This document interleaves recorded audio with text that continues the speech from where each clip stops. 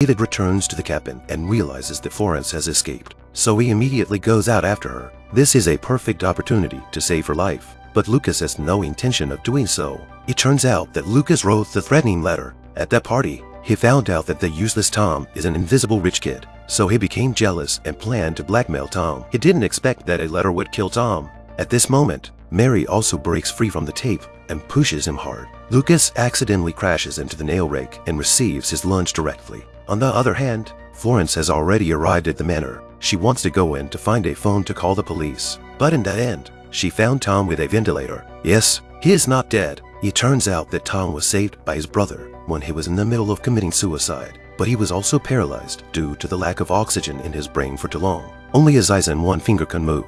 When Tom learns what happened to Florence, he doesn't want his brother to do that, so he signals with his eyes for him to call the police. But before he can get to the phone, his brother David is already at his doorstep. He dodges Florence's attack with a flash and finishes him off right in front of his brother. He dodges Florence's attack and kills him right in front of his brother. He then takes his brother back to the cabin in the woods. Mary picked up the gun on the ground and shot David in the shoulder, then threw acid on David's face. The prettier the woman, the more dangerous she is. After successfully tying David to the pole, she let her boyfriend Ben go out first. He then played truth or dare with David and Tom. At this point, the truth is finally revealed. Mary took out her cell phone and played a video, or the day of the graduation party, Ben drunk directly unconscious. So Mary wanted to play with Tom in front of Ben for indescribable and even photographed. But in the middle of the Ben woke up, half drunk and half awake. Ben mistakenly thought that it was Tom peeping in the room. A few months later, Mary's father's company went out of business, so she used these videos to blackmail Tom,